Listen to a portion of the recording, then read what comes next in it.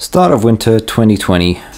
Like a lot of us, I'm spending a lot more time at home and having far fewer guests than usual. So I thought I'd modify my guest room into something more practical and space-saving. I really wanted to create a space that I could comfortably work from, with plenty of desk, drawer and cabinet space, but also keep the spare bed for when I have visitors.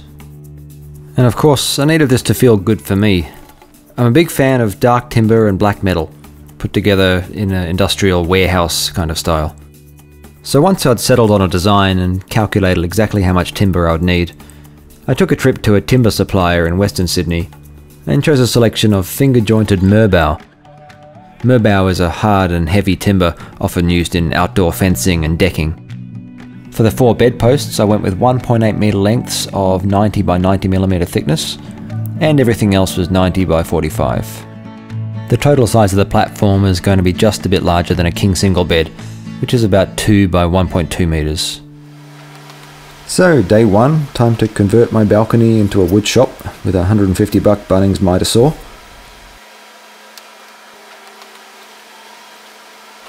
I don't think my fish will enjoy sawdust any more than I will. Safety first. I'm starting with the loft bed, cutting the posts and the bearers. The next step was to trench cut the top of the posts so that the bearers would slot into the trench.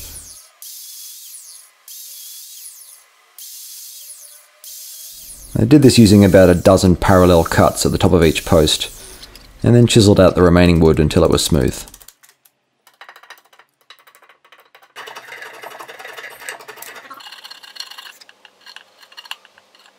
I 3D printed a jig to make sure that my drill holes were all straight and consistent. And because some of these would be pressed up against the wall, I used a spade bit to recess the bolt heads. From here I lined up the bearers with the posts and fastened them together with coach screws. And now it was time to turn the frame upside down to work on the inside. For some reason at this point I decided not to be wearing any shoes, which is quite a miracle I didn't get a foot full of splinters. So here I'm propping the frame slightly off the ground so I can position the inside bearer. This is the piece of timber which will be supporting all of the slats, so it needed to be very firmly attached. I drilled some pilot holes before I applied the glue, and then screwed them firmly together. I spaced out the screws so that each one was directly under a slat. I also put a few small angled brackets between the slats just to reinforce the join. The next step was to cut some spaces to position the slats evenly across the bed and to hold them in place. I had to chisel out a little gap in some of them to allow for the brackets that I'd made earlier.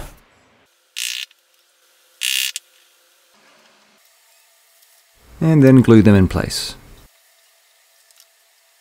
So once this was done, it was time to assemble the outside frame. And these are actually a lot heavier than they look. Should have worn shoes.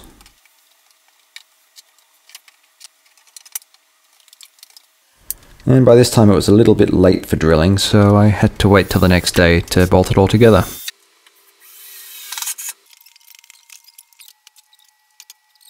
And of course make sure that the legs are all at 90 degrees.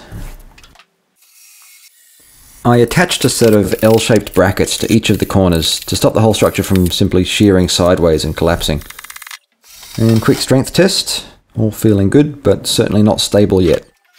So time to add the mid-beams using the same jig and spade bit. I needed extra long coach screws for this join to get through the post, and once again secured them with L brackets to prevent shearing. It was at this point that I learned my floor was in fact slightly sloped, so I had to compromise a little bit on the angle of the side beams, which of course had to be black. Now I still wasn't very happy with the amount of forward and back rocking, so I really needed to add some triangle shapes to make the whole structure more rigid. Okay, time for a road trip to Tarrant Point in South Sydney, where a gentleman named Lee runs a business making small pieces of furniture from steel piping. I brought in my design and he fetched all the pieces for me and kindly assembled it in front of me. I also learned that having a pipe loop is a bit of a problem, because by tightening one end you're loosening the other. So he gave me a special piece to close the loop, which I'm certainly glad he did. Okay, back at home, a $4 can of black spray paint and an old bed sheet.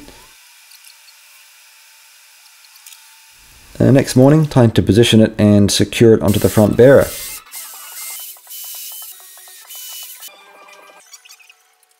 And as much as I love baby pink, I thought while I've got the spray paint out, I might as well paint the slats black as well. And delivery day. This is a 3.6 meter long piece of finger jointed Merbau, which I had to shorten to 3.4 meters. This coincidentally being the length of the room, but also the maximum length that would fit up the stairs of my building. All 8 floors. And once again, this is definitely heavier than it looks.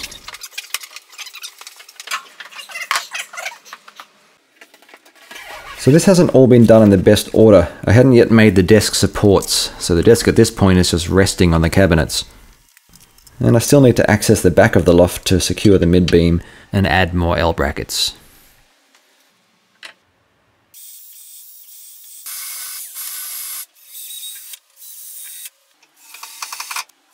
And I'm still not happy with the stability of the structure. So instead of more triangles, I thought I'd place one large piece of plywood on the entire rear face above the middle beam, and fasten it to the frame at multiple points. This should prevent any further left-right shearing and make the whole structure feel a lot more stable. And that was certainly a success. Moving the bed here felt like I was moving one solid piece of furniture. So as far as I could tell now, the only weak points were the front legs. Any sideways force on the front could technically cause the front legs to act as a kind of crowbar on the top corner joints. So to be safe, I attached 2 final triangle brackets to the front face to prevent this from happening. Okay, time to experiment with some stains. My main concern was the orangeness of the timber. I visited a craft shop and bought a cheap tube of blue watercolour, blue being the opposite of orange. I thought it might have been a silly idea, but after a bit of trial and error, I found that the right mix did actually reduce the orange hue of the timber while still preserving its rich grain. So time to sand the edges of the desk and apply coat number 1, a mixture of a walnut stain and blue watercolour. And now coat number 2, which is mostly just blue. And now the same for the loft. Once again, I probably could have done this before it was all assembled, and been quite a lot easier. We're nearly done. Time to join 2 pieces of timber together to create a shelf. Now this won't be a very strong joint, but it will be reinforced from underneath.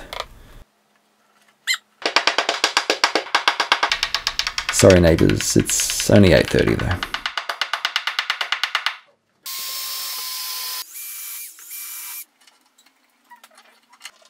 And sand and stain again.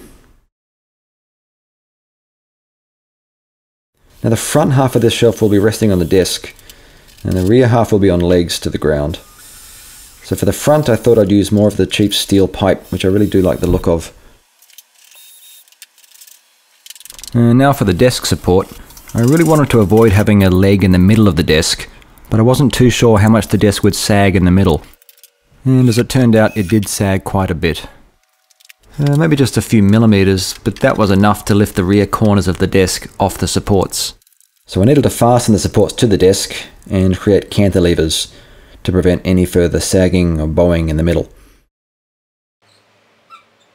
And here's my daily visitors checking on my progress, which is very thoughtful of them.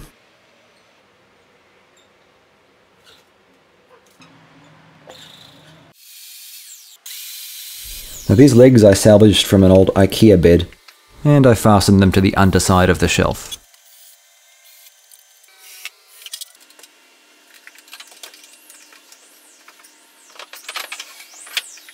And I ended up using a hollow timber door to support the rear edge of the desk and to attach the cantilevers. Okay, final step, making the ladder. After getting hold of some Tasmanian oak timber, I placed the lengths up against the bed at an angle that seemed about right, and I measured both the length of the ladder as well as the height off the ground of the point that the ladder would hook onto the rail, so I could calculate the angle that the ladder would sit. Time to think back to high school maths. Sine is hypotenuse? Opposite on hypotenuse. And solve for x. Okay, it's about 70 degrees, so I needed to set the angle of the miter saw to 20 degrees and cut the legs and spaces all at exactly the same angle. Once I'd done this, I secured the spaces evenly up the ladder with glue and screws.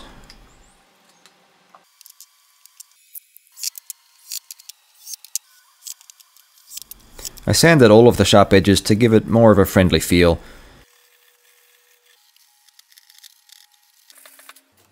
And did my best to hide the screw heads. I sketched the design of how the ladder would hook onto the rail, and printed off a stencil so I could transfer it easily onto the ladder. At this point I recalculated all of the lengths because I didn't quite trust the angle of the Ozito power saw, and it was in fact a couple of centimeters off. I used a hole saw and a jigsaw to cut out the shape.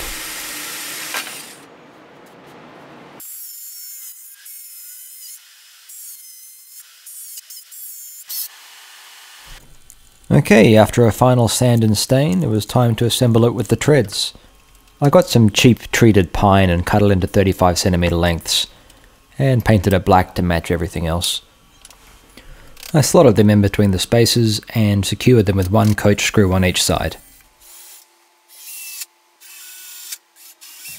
And at this point I was pretty keen on cleaning up, taking some photos and testing the ladder.